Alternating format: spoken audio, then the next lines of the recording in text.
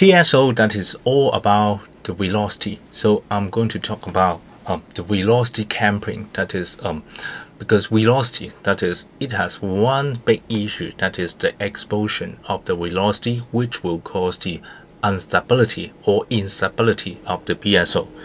Okay, so PSO, we have different kind of velocity component. We have the inertia velocity, we have the social velocity, as well as we have the connective velocity component. They control the exploration as well as exploitation according to different weight.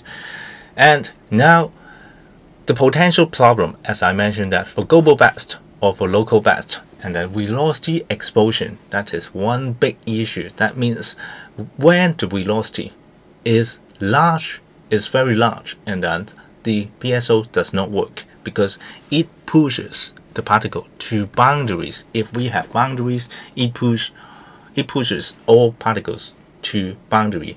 When it is without boundary, it pushes all the particle toward infinity. Yeah. So let's take a look at this velocity clamping. That is one method. We are able to control the speed or control the velocity of the particle.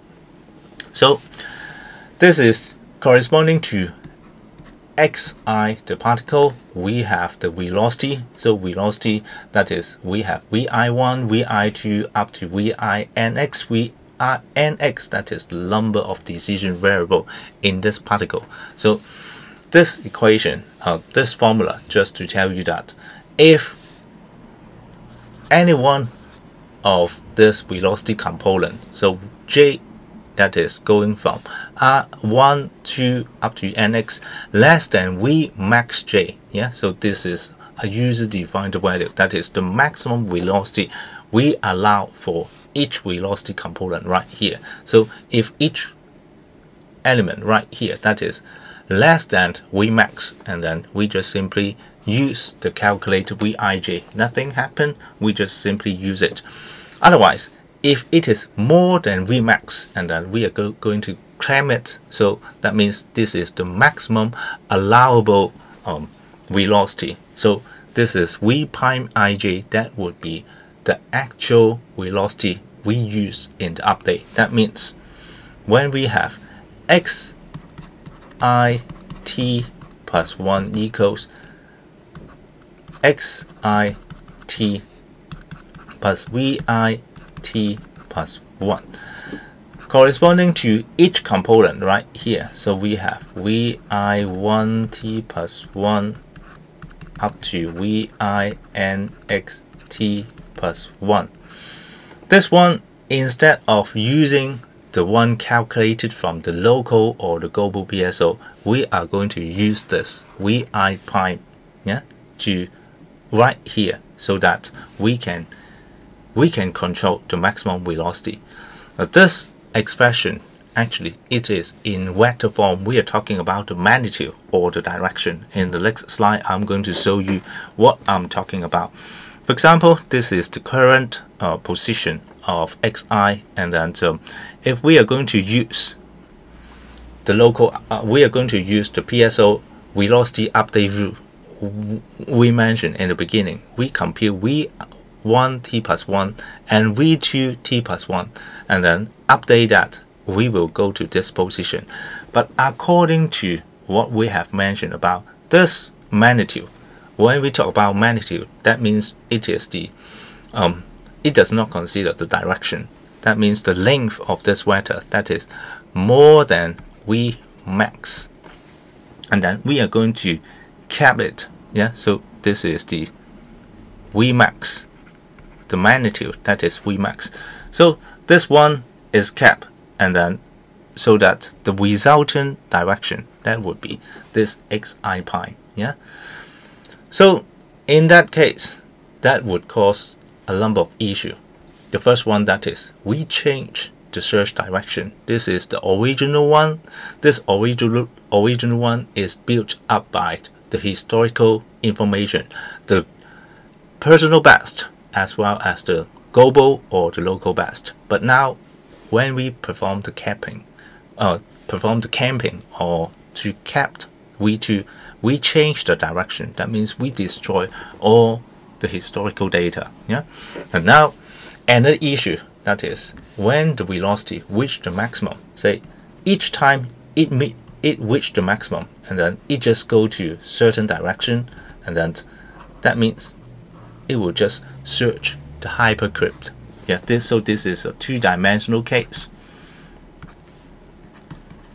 So you will just find out that when we use the PSO, it is very sensitive to the control parameter C1 and C2, yeah, compared with genetic algorithm, because when we do not choose the right parameters C1 and C2, and then this case will happen, yeah, just search a hypercube or cause instability. And now I'm going back to this expression, and then because this expression, as I mentioned, that we interpret that using the vector way, we are talking about the magnitude. So that means if you are going to apply that, I would suggest that you are going to consider the negative as well.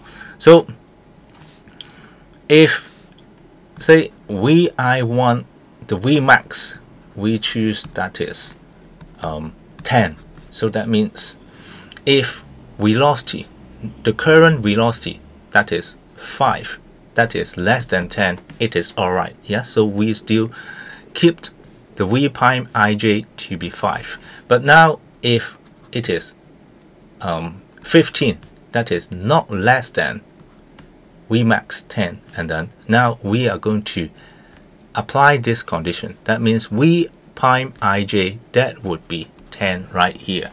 So this is the positive case. And now I'm going to consider the negative case, because what about Vij, the current value, that is minus 12. Minus 12, the magnitude, that is more than 10. So we have, and actually when we implement that, we will talk about if Vij plus 1, now that is minus 12, less than minus Vmax j, and then in that case this is minus 10, because Vmax, that is 10, and minus 12, that is less than minus 10. So we are going to cap the velocity. So Vij prime t plus 1 will become Vmax. Otherwise, if the velocity, that is more than minus 10, that is it does not exceed the Vmax, and then we are going to use Vij t plus 1. For example, Vij, that is minus, but say minus 5, and then this minus 5, that is not less than minus 10, and then we just simply use minus 5 as Vij prime t. Yeah, so that is what I mentioned right here. When Vij, that is negative, and then this condition will have to change accordingly. Yeah, so this is otherwise. Now when we talk about the velocity camping, the version right here, that is not perfect. And then because if how do we deal with this case? That is when velocity reach maximum, and then it searched only the hypercubes. In order to deal with this problem, and then so we are going to use the dynamic velocity approach. Yeah, so that means we are going to change the Vmax accordingly. So for example, if the global batch position does not improve over tau consecutive iteration, that means we are going to evaluate the global batch solution at iteration t, and then compare that with the yt minus t prime, that is going from 1 to tau. That means that is the past tau consecutive iteration. So if y hat, that is larger than or equal to all the past global batch solution for tau value, and then we are going to implement that, multiply gamma to Vmax. Gamma, that is a linearly decreasing function or exponentially decreasing function from 1 to 0.1. Yeah, so this is linear decreasing 1 to 0.1. So this period, the length right here, that is the number of iteration, we can choose the function to do that. So that means we are going to reduce the Vmax, and that because if the PSO is going to search the hypercube, it means that this Vmax is not the best choice. We are going to reduce the Vmax so that it search for the local minimum. The local space. Otherwise, if this condition does not meet, we keep the Vmax. So this is the one thing we can do. And now also we can have another version, exponentially decay the maximum velocity.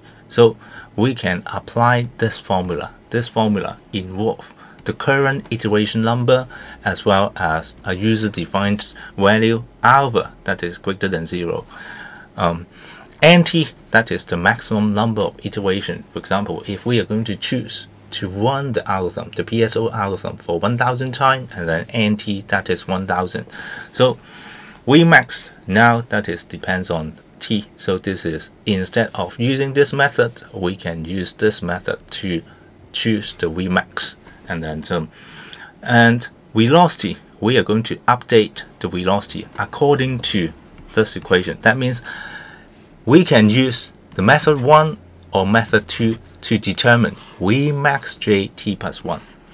So we have Vmax J_t plus 1 in this formula. And the numerator, we have V prime ijt. This value that is calculated from the update rule 1 from the GBAS, or equation 2, the rule 2 from the local base velocity.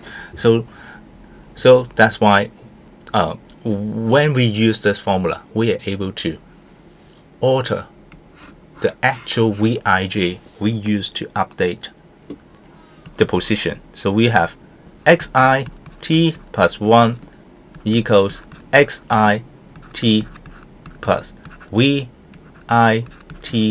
plus 1, all the elements that is governed by this formula, yeah, and this one that is governed by rule 1 or rule 2 depending on which PSO you are using.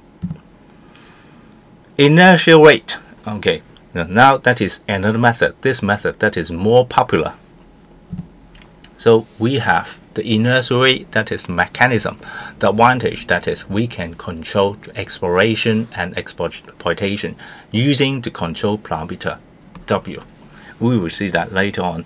And then the second advantage that is we do not need to do velocity clamping, yeah, because this method has already a method to control the growing of the velocity.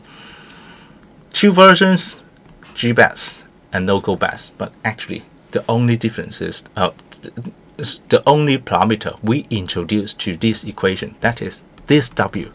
All the rest, they are the same, yeah.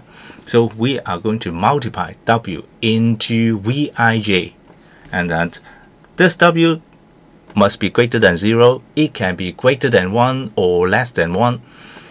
So if it is more than 1, it means that we are going to magnify Vij. We are going to improve the exploration because the inertial velocity will become higher. When we consider W less than 1, that means we are going to in favor of the exploitation because the velocity, the inertial velocity, that is smaller compared with the original one, yeah. So this is the original one, this is the altered one, yeah. W, it is not necessary to be constant, yeah. So of course we can choose a constant W, or we can choose W as a random number. In each iteration, for each particle, we are going to generate a random W in the range of 0 to 1, or using the linear decreasing function. So for this one, that means W, that is a linear function, linear decreasing function. This is the iteration axis, this is the W. So that means if you choose a high value of W in the beginning, that means in the beginning we would like to have exploration, and then near the end of the iteration, we are going to turn the exploration into exploitation. This one, that is more or less the same. Instead of linear decreasing, we are going to have a exponential decreasing, yeah, or nonlinear decreasing, yeah.